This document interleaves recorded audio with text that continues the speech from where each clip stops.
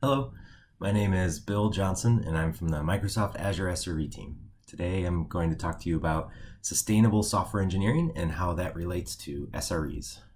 By sustainable here, I am referring to environmental sustainability. And usually a talk about the environment or climate is filled with some dramatic images of polar bears or maybe raging wildfires. There's usually a dramatic headline or two thrown in about glaciers melting and oceans rising, certainly an extreme hockey stick graph showing how much carbon we're emitting as a society. And you can almost guarantee to see an image of thick black smoke billowing out of a smokestack. All these tend to conclude that the overall temperature of the planet is causing mass extinctions of species, relocating populations, and wiping out entire countries. It's all very doom and gloom. And while this is all very important, the overwhelming nature of that doom and gloom is that it makes it hard to process and prioritize what could and really should be done. So I'm going to try and frame this in a different way today. Our planet has an SLO. The average global temperature rise needs to stay under 1.5 degrees Celsius as measured from pre-industrial revolution times. And for anyone like me that hasn't memorized timelines for history, that's roughly the late 1700s. It's important to note that this is an average across the globe, so some places are already past this point. If the planet breaches its SLO, there will be severe impact to its users, the humans, animals, and planets that live on the Earth. As of this recording today, our SLO value is 1.15 degrees Celsius, and we're about 12 years away from breaching that 1.5 degree line. You can see these numbers for yourself over at climateclock.net, and the website, true to form, even plays a sad song for you while you watch the numbers change because, doom and gloom and all. But you know what? We're SREs, and we have an SLO defined. We have an active monitor of it, so we should be able to do something about this, right? And not just do something about this, but be critical pieces for the solution and maintenance of our planet's SLO. So in our day-to-day work, SREs are constantly playing that balancing game of technical and operational aspects of a system. I'm defining technical here as any of those hardware and software choices you make for the engineering system. These can be anything like a programming language, architectures that you use, frameworks, the tech stack, etc. All those different things. And then the operational side of things captures all that human toil that's needed to maintain the technical system. And so that includes things like on-call, problem management, observability, any of your various team processes that you follow. And these two areas are typically separate roles, with software engineers focusing primarily on the technical piece and ops engineers focusing on primarily the operational piece. But SRE has brought these two together in a balance in order to kind of drive reliability through the entire system. And that reliability can take many, many different forms. It's not just the code or the test cases we write. It's the architecture of the system. It's the relationships and trust we form with our colleagues. It's the blameless and learning cultures that we cultivate every day, and the infinite curiosity that leads to consistent reliability. And really, our goal is not just reliability, but maintaining that reliability over time. And reliability over time is a really great way to define sustainability. And that's why I believe that there's a missing piece in what we do in our roles as SRE, and that's environmental sustainability, or as defined here, the impact on the planet of our technical and operational choices. This speaks to that reliability over time for a system, and more specifically it has to do with things like your carbon emissions, or the power sources for your hardware, or resource utilization, the waste from your technical choices that you generate. We live in a world of ephemeral drives and virtual machines and things that can be just thrown away in an essentially infinitely resourced cloud, and that's great and super useful for our jobs, but we've done that at the neglect of the long term, and we have to bring it back into the equation. And in fact, I would go so far as to say that we really are focusing on sustainability in all three of these areas, right? And it's not just reliability of our systems. in the same way that we've balanced the technical and the operational pieces, we need to also balance the environmental and long-term effects. And that key is balance. You know, the most sustainable system is the one that's never built. You can't swing too far in one direction and overcompensate. Borrowing from game theory and economics here, you want to find the Pareto optimal point between these three areas where they're maximizing each of their own benefits without disproportionately negatively impacting the others.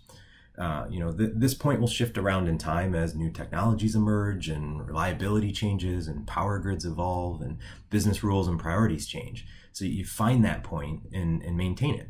You know, we'll always have to build things. It's part of our job, but we can do it in an intentional and principled way to kind of balance all three of these sustainable areas. You know, similarly to how security is part of what we do, sustainable software engineering should also be part of what we do. And luckily, principles.green has defined these for you. So the first one is, you know, build applications that are carbon efficient. You know, that means minimizing the amount of carbon emitted per unit of work. Build applications that are energy efficient. You know, if you create anything for mobile devices, you're probably well aware of this already and how your code affects battery life. Sustainable software engineering takes responsibility for the electricity it consumes and is built in a way that minimizes consumption of that energy. You know, run servers and machines at a high rate of utilization. Take advantage of what you already have and minimize the wasted cycles and resources. You know, understand the carbon intensity behind your system. A carbon intensity value is calculated by how many grams of carbon is required to produce a kilowatt hour of that electricity. Minimize the embodied carbon in your hardware by extending the lifetime of your machines. Reduce the amount of data and the distance it has to travel across your network. Maybe shape your supply rather than shaping your demand to your supply rather than shaping your supply to your demand. You know, make your systems carbon aware. It's similar to the practice of load shedding that, you know, drops deprioritized traffic or non-critical traffic during times of peak load. And then the last one is, you know, look at the whole system rather than just your specific piece to understand where you can increase carbon efficiency. Deep diving on all of these principles is an entire talk on its own, and you can go read more for yourself at principles.green. It's also on GitHub, so feel free to contribute to any of these from your experiences. So instead, for this talk, I'm going to focus on a few examples of applying these principles to some common scenarios that we'll run into. So what would this look like for a microservices architecture? You know, for the first step here is focus on your compute utilization. You know, limit the number of cores you need, use the cores that you have more efficiently through maybe more efficient code or improved scaling parameters. Similarly, on the storage side, ensure that you've got proper indexing and proper sharding and scaling rules to minimize power and processing and maximize your energy proportionality. You know, having a more efficient database means more efficient queries, which means less wait time, which means your compute and application are faster.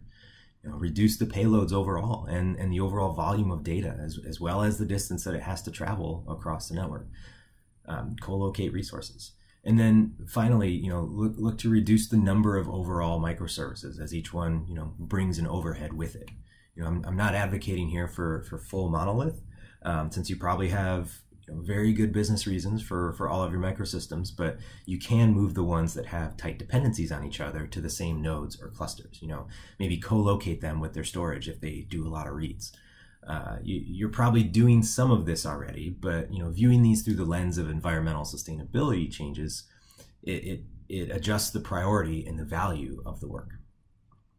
So let's look at a different example here that has to do with carbon intensity. So renewable energy sources like solar or wind, they take very little carbon to produce energy. However, when, you know, the sun isn't shining or the wind isn't blowing, they have to be supplemented by other sources like coal or gas. And those take much more carbon to produce the same amount of energy. So that means the carbon intensity for a power grid has these natural fluctuations like, you know, this chart from one of California's power grid shows. You know, your system can take advantage of these fluctuations to reduce your overall carbon footprint.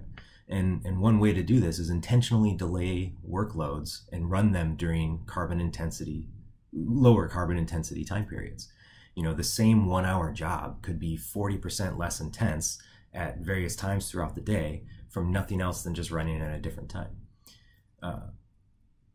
Anything that doesn't require an immediate result to return, like batch processing, for example, is a great candidate for an approach like this.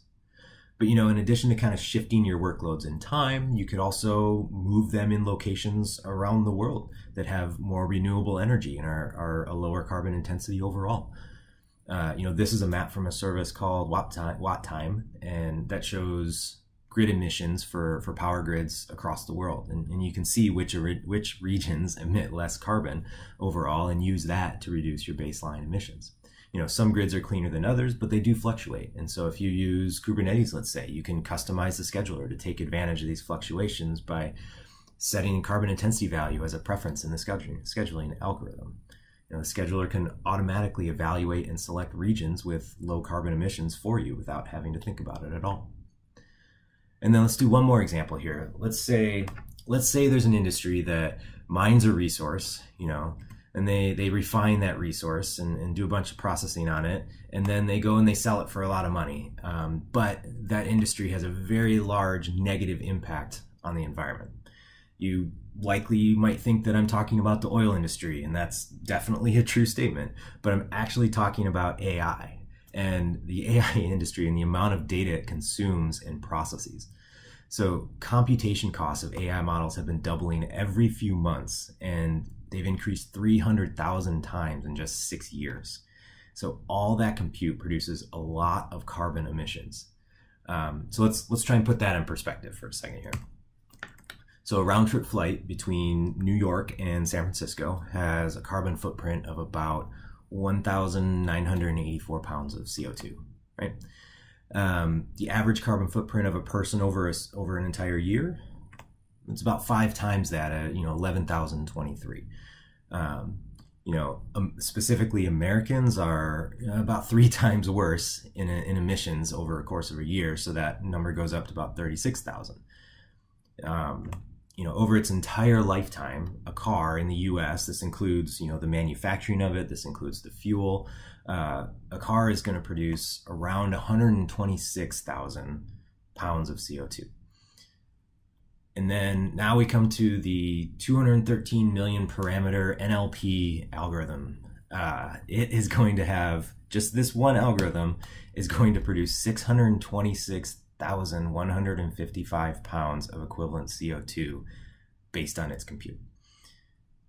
That's one round trip flight from New York to San Francisco every single day for almost an entire year.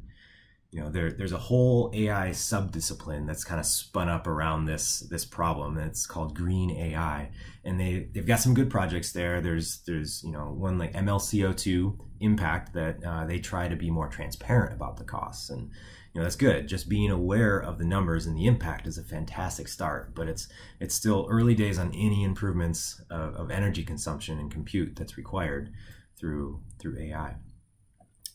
So a lot of these examples kind of point to being really good about optimizations and efficiency. And you know what, that's kind of the secret here, and ultimately what environmental sustainability is about, being more efficient with the resources you have so you don't need to produce or consume more. The 3 R's of the environment are reduce, reuse, recycle. And there's even a 4th one becoming more popular called refuse. These also align to good software engineering practices, and refuse new features or machines unless it's necessary, and even then reuse existing code and resources to reduce your overall complexity and effort.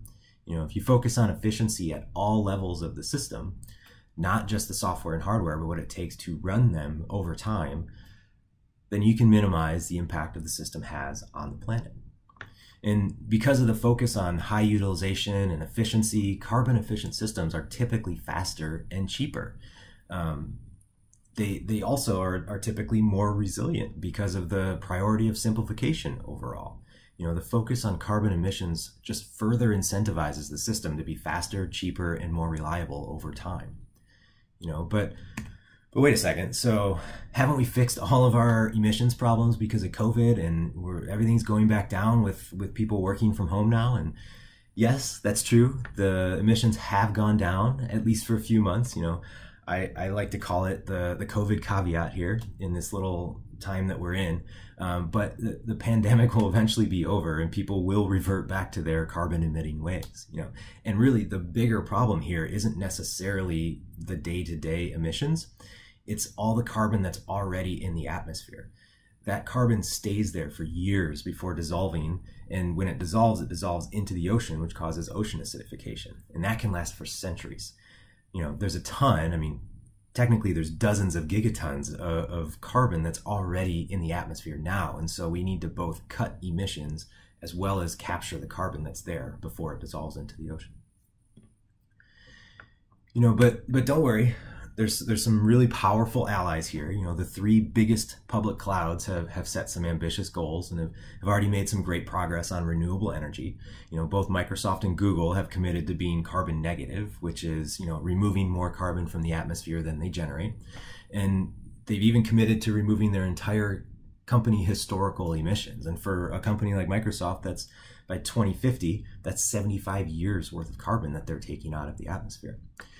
Some other examples, Stripe has just released a way for anyone using their payments to automatically direct 1% of their revenue to directly fund carbon removal projects.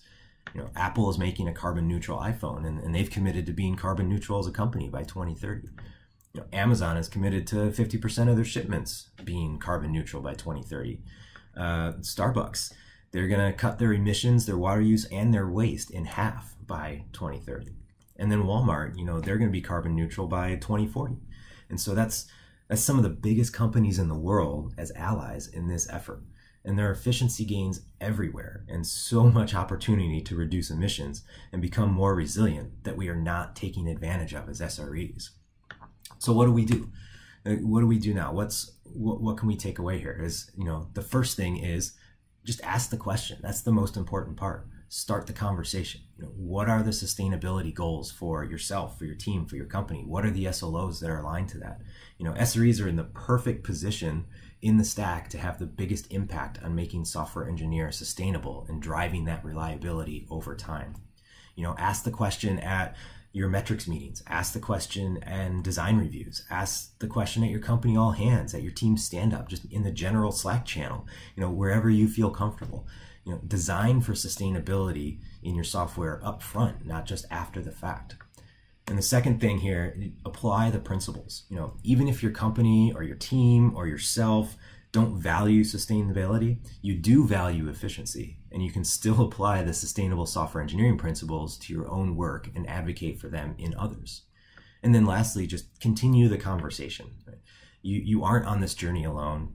Keep talking about it, share your progress, share your wins, write blog posts, write tweets about it, help refine the sustainable software engineering principles, or join online communities like climateaction.tech. And if nothing else, tell me about it. I would love to hear any thoughts or big wins or even huge mistakes, sometimes, especially the huge mistakes. That's how we learn the best. So a habitable planet is the ultimate reliability. And as an SRE myself, I want to make sure that we have one. Thank you.